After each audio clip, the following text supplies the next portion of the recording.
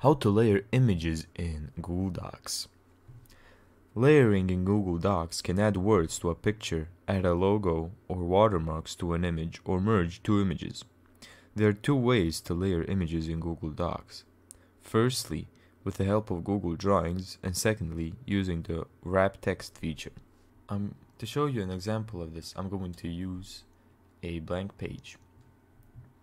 So firstly, I'm going to use the Wrap Text way. Go to Insert, Image,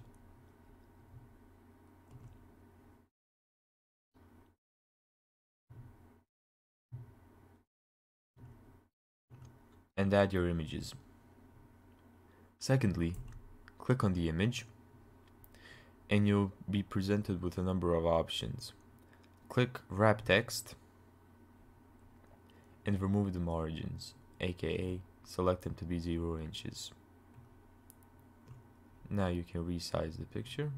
Now let's do the same thing with the other image.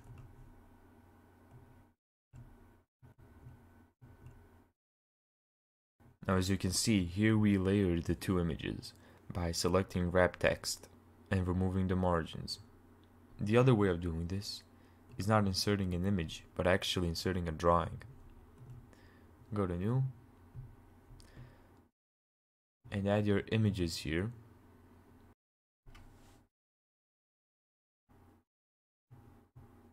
Now that you've moved two images the way you want to, by clicking Save and Close, you merge the two images into one image.